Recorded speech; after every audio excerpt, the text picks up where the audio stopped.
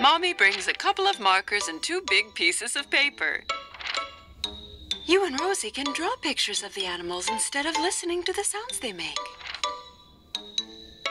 I need you to play quietly so I can rest. Okay. Caillou wants to help Mommy. He wants to be a good big brother. Caillou hands Rosie a marker. We're going to draw now. Caillou starts drawing a giraffe. He works so hard on his picture that he doesn't notice that Rosie is not drawing beside him.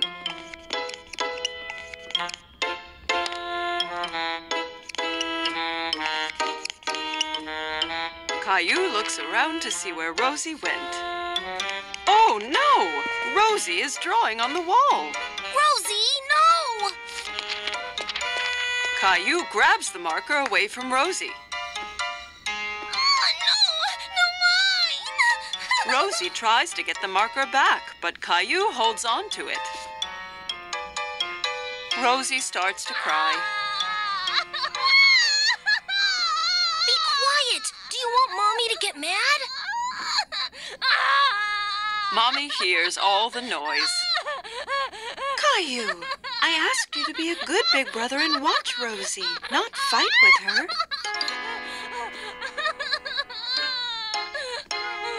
Rosie needs her nap.